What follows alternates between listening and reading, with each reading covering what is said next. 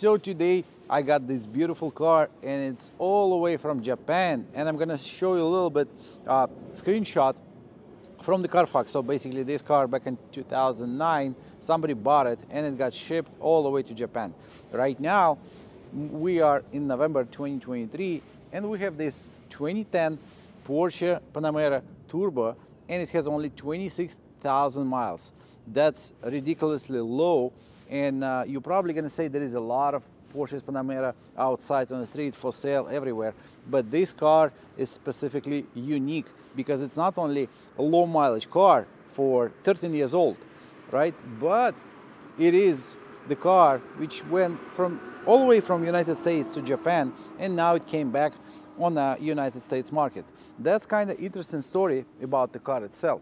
But I want to show it to you what's going on with the car after 13 years old, 26,000 miles. There is no faded paint, there is no faded clear on the car itself. And the car itself, the whole car, feeling so strong and so nice. It's nice to touch it, you know, open the doors, those handles, the door locks, the way it's locking, and the way it looks. I mean, it is a beautiful sedan, turbo, 500 horsepower, V8 engine. Yes, it's taking a lot of gas. It is not a hybrid. It's not going to give you good MPG, but it's still going to give you a lot of emotions. It's still going to give you quality and the power. This car was built back in 2009. It is cost money right now, so it's about $40,000 to buy it and own it. What you can compare to buy it for $40,000? There is a lot of cars you can buy for that kind of money, but can you buy any close by to this car, something like that, like the hatchback with a lot of space in the trunk and super comfortable, super nice to drive, and huge engine under the hood, and it is still Porsche, and it looks like, I just checked the Bring trailer. Do I need to say that? Blech, not good, you know, okay. I just checked some website where people selling nice cars, old one, unique one. You know that website, so I'm not gonna tell, I'm not gonna say, whatever. Можно вырезать. So I just checked the website where people sell old cars, you know, low mileage cars, nice one, new one, doesn't matter. It's still going 40,000 plus with that kind of mileage. And it's recently one car sold 2010, beige color, I think, same turbo, but 40,000 miles for 41,000. I just checked it up and it's insane. So basically this car brand new was about 130. And right now, after 13 years old, it's still worth money. So basically, it is investment. It's not gonna depreciate a lot of money if you're not gonna drive it over 100,000 and you're not gonna abuse it. You're just gonna use it. So I would say this one gonna go up in the price later on, maybe 5 years from now or 10 years from now, because they not gonna exist, especially with low mileage. And it's kind of gonna be unique because right now, if you're gonna check 911 Porsche from 70s, from 80s, the price for those cars, especially if it has beige turbo, is just skyrocketing. It's super expensive. You cannot touch it. I mean, there is a lot of replicas and all kind of stuff. That's all about Porsche. That's all about Porsche history. I don't think this car gonna make, like, they're gonna do kind of replica on the Porsche Panamera, but the Porsche itself, it's holding the value strong. And for some reason right now, people still invest in money and buying that kind of stuff. That's why even not 911, it's just a Panamera Turbo, and it's kind of old. Maybe it's ugly at one point, but what I see from the car, it's not ugly. It's just a luxury. I would say it's retired luxury. You can still buy it, you can still own it and enjoy it because it is beautiful. There is a lot of technology. The car is strong itself. Like I said, all the buttons, all the clicks, I'm going to show it to you. It's still solid. It's still feeling like the quality, like the luxury, you know, like the car, you bought it so expensive, and all the neighbors looking at you at this car and they saying, wow, this guy probably has money. One of the cool points about family sedan, this Porsche Panamera, we still have V8 engine and turbo, 2 turbos on the top of that.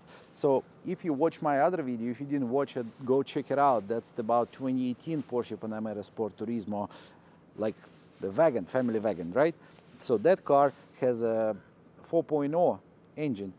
But as soon as I open the hood on this one, 2010 car, what I can see, I can see like the engine, nobody been here, maybe for the maintenance, yes, but nobody done any work on it. But usually all the cars, old one, especially 2010, you open the hood, you see like this broken, you know, this wire, they try to rewire it.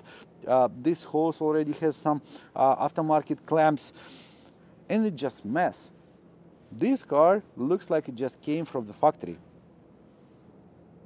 And that's one of the main point everybody checking when you buying the used car, when you're checking up, open the oil filler cap. So you're gonna see what's going on. Number one, you're gonna see the sluggish, if it's present or not. Number two, you can see if the head gasket coming to the end or not. This one is still clean, there is no sluggish. I can see the chains, they perfectly like a brand new. Maybe the oil needs to be changed, but what I can see inside the engine, it's nice and clean. That's giving me peace of mind what I'm buying. For example, if I want to go and check this car for myself, I'm going to check it out, see if there is any bundle, you know, any paint damage or whatever. And after, I'm going to open the hood, I'm going to start it up, hear the engine. I'm going to see if there is any leaks going on the side or this or that. Maybe it's sucking air, maybe it's running rough, or it's like that. It's running perfectly fine. There is no sound, there is no oil leaks. And the oil cap, as soon as I open it, I can trust the mileage on the odometer because I can see that mileage right here under the hood.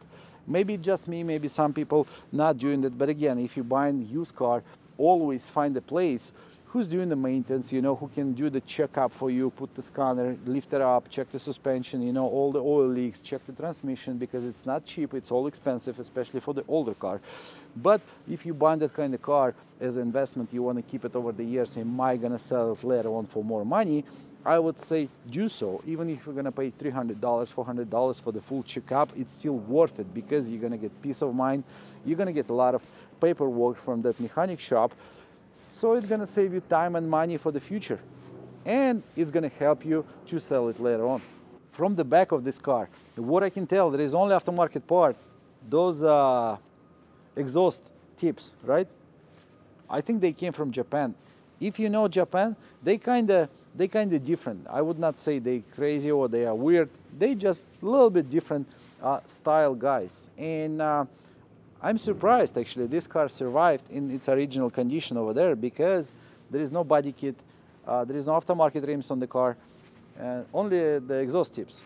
That's all the tuning, that's all the modifications been added. But again, there is some screws on the side so you can take it out and take them out, you know, trash it, junk it. So right here we do have a beautiful, nice spoiler, and the way it's opening, it's just amazing. You know, the technology, nobody doing that. I mean, a lot of luxury sports, supercars, you know, but the family four-door car, even if it's luxury, that's super nice feature for the Porsche. The trunk area, we do have a power lift gate, and we do have a lot of space inside the trunk. Even the rear seats, you can drop it and maybe you can put the Christmas tree if you want so. What about down there?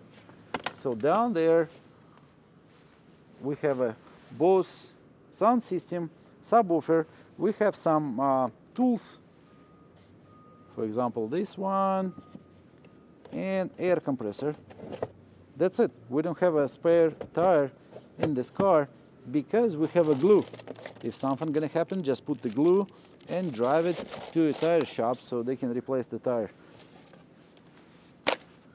Oh, some tools also. That's cool. So VW doing it for the Porsche also.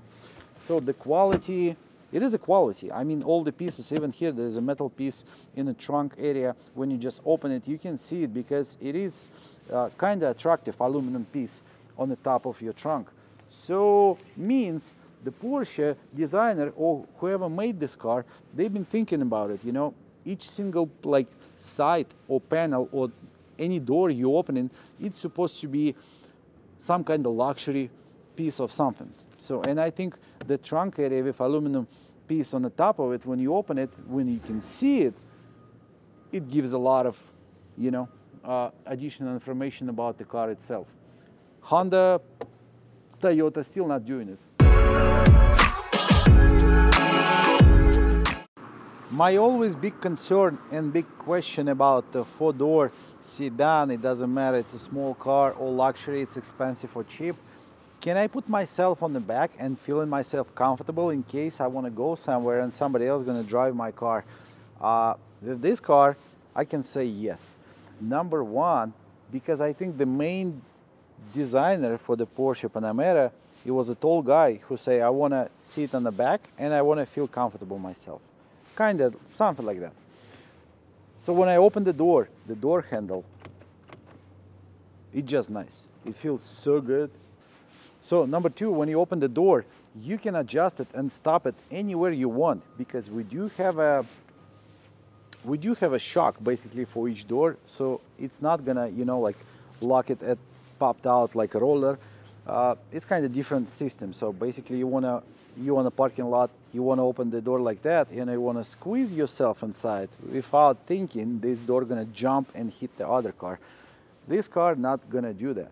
Number two, the door itself, it's just not super piece of art, but the quality, the way they've been thinking, design it, you know, you close this door, you cannot even see it. When you're sitting inside the car, you cannot see it also, but only when you open the door and you are higher than the door level, you're gonna see the metal piece, chrome metal piece, what's inserted on the top of the door. Each door has the same piece. That's super cool. I mean, like I say about the trunk, the same way here. You open the door, you can see this piece. So means whoever designed it, whoever produced it, they've been thinking about all details. It's going to be here, it's going to be there, you know, that shock for the door going to open. So it's not like the blind build. It's been built for purpose. It's been built with smart brains, you know, like the way it's supposed to be, but in a luxury way. So on the back, we didn't have so many options. We have cup holders, right?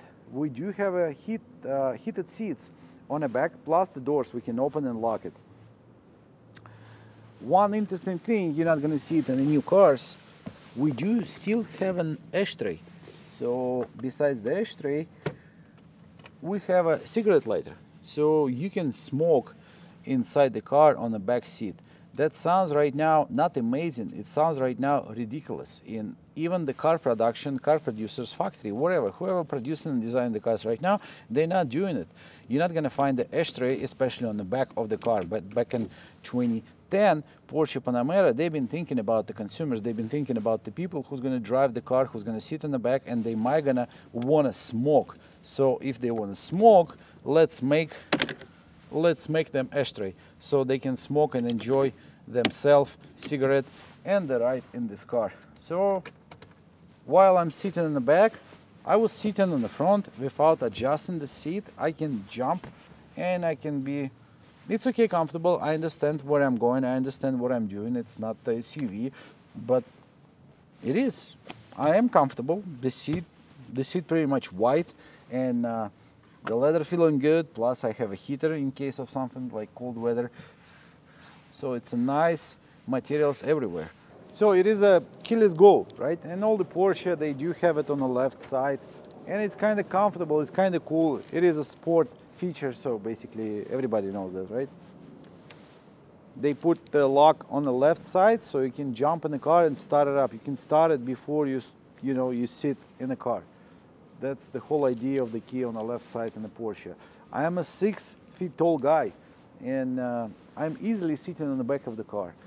How I'm feeling myself when I'm sitting behind the steering wheel. So when I jump in behind the steering wheel, I'm feeling myself so comfortable, and all the buttons, I can reach it easily. So I can start the car right away.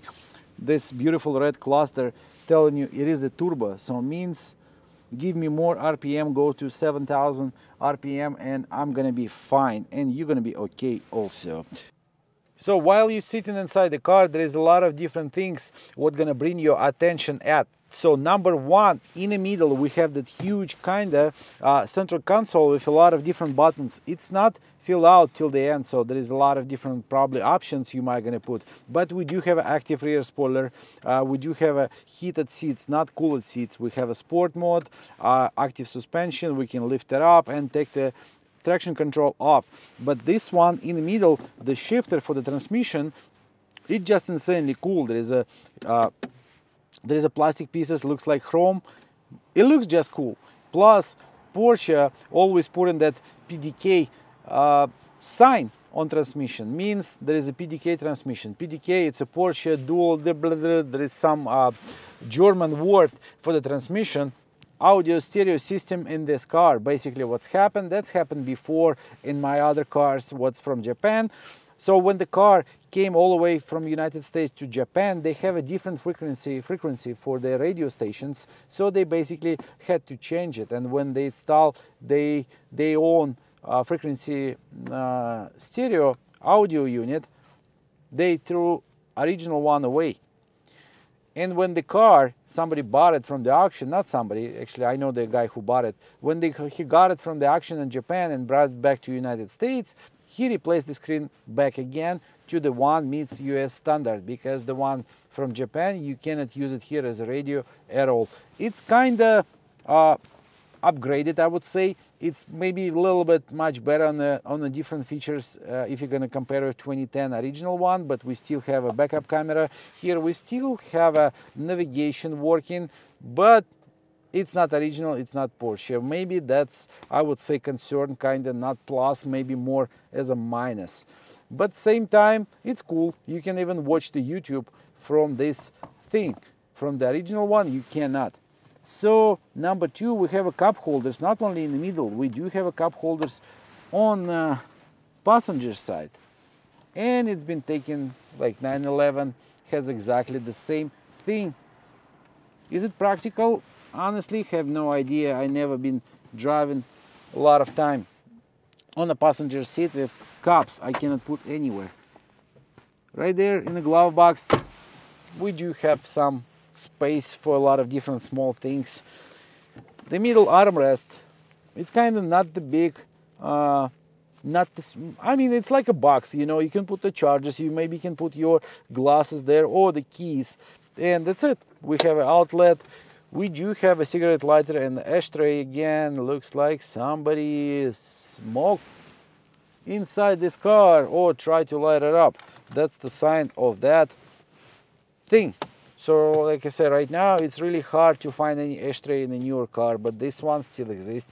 And I think it's gonna be history and some people gonna appreciate it. It's like, you know, you taking a flight somewhere between the states or between the continents, doesn't matter. So you jump in an airplane, and sometimes you might gonna see in an armrest there is ashtrays.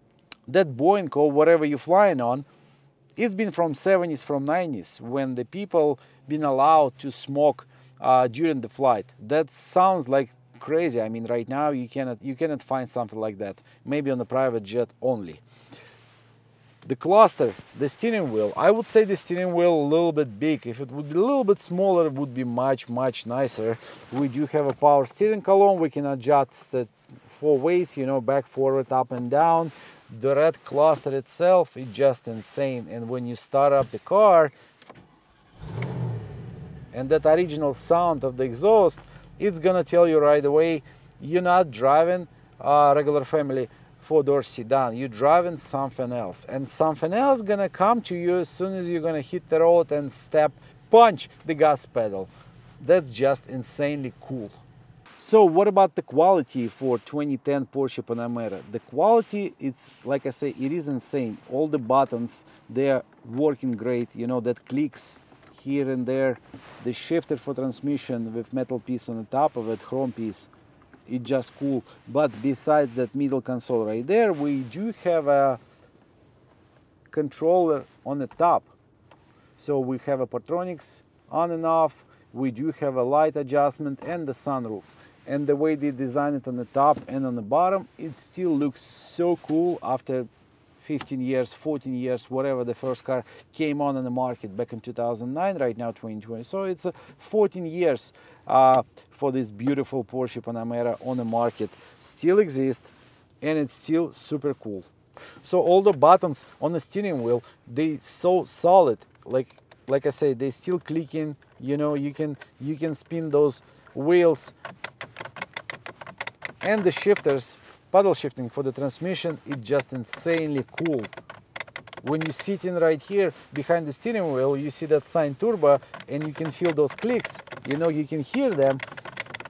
It's just something else. You're like, let me drive it right now. I cannot wait anymore. Let me start it up and let's go for a drive. That's what we're gonna do right now. We're gonna drive it a little bit. And I mean, I drove it many times before. It handles so good, like perfect, like perfect. Even if it's gonna be 2 more people sitting on the back, it's still gonna be perfect. Because the suspension, we do have an air suspension, we can lift it up, but same time it is adjustable, so you can basically go on the sport mode and suspension is going to be tight as you want it. So the car itself, feeling like it has 26,000 miles only. The transmission, that PDK Porsche something whatever transmission, it feels like not automatic. It feels like more dual clutch transmission, like a Ford Focus, for example. If you drove one, if you never drove one, try it out. It feels like something, you know, releasing, something touching, and it's kind of smooth. But the shifting, super fast. It's super smooth.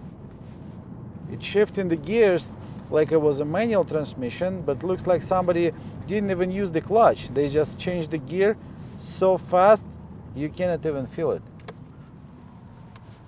Like I say, in my opinion, the steering wheel is a little bit off what it's supposed to be for that kind of sport car, because it is a Porsche Turbo. For the Turbo Porsche Panamera, I think my suggestion would be like a little bit smaller wheel itself, but it's sitting perfectly.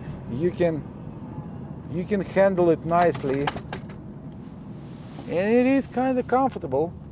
So we do have a moonroof open, and it's kind of right now not windy, but it's kind of noisy inside the car, maybe a little bit. But as soon as I'll close the moonroof, it's going to be nice and clean. It's going to be no sound. The brakes in this car, they're insane. It is a Brembo. On the front, we do have a 6-piston Brembo brakes on each wheel. On the back, we have a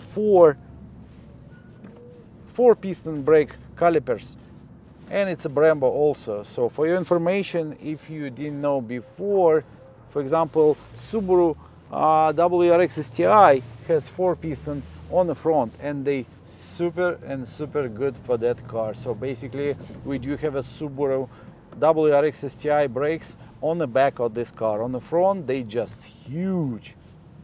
Means you're gonna be more than safe to drive it on a high speed, and if your brakes not shaking, not making noise, you have kind of safety feature. From the high speed, you can stop the car easily. You're not gonna get any problems with that. I never heard about the Porsche Panamera getting the problems with the brake system or with ABS or any other stuff. Yes, there is a problems with the timing chain, and sometimes the phasers itself going bad. But again, all the problems coming from the poor maintenance of the car.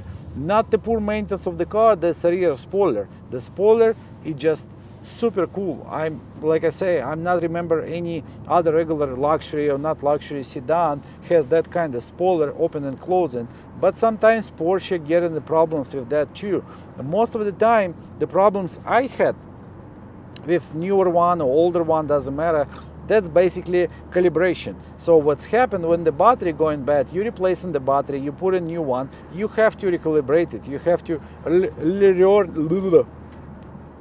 to just do the calibration for your rear spoiler, and you're gonna be fine. Sometimes it's getting stuck open or closed, or maybe there is a lot of dirt, you have to clean it up, but it's not the big deal.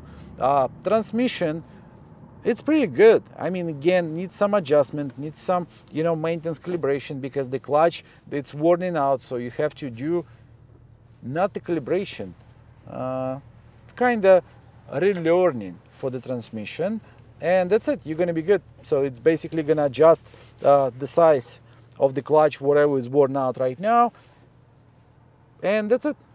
So guys, thank you so much for watching it. It was beautiful 2010 Panamera Turbo. I like it so much. Please put some thumbs up, put some comments below, you like it or not. So would you buy this car for 40,000 right now, and would you keep it for like next 5-10 years and see what's gonna happen with the price? But same time, while you're keeping it, you can enjoy it and drive it every day, and you're gonna be so happy you bought this car. Believe me or not, it's it's really good choice. And if you have some spare money, you want to buy it as a second car, just go ahead, find one and buy it.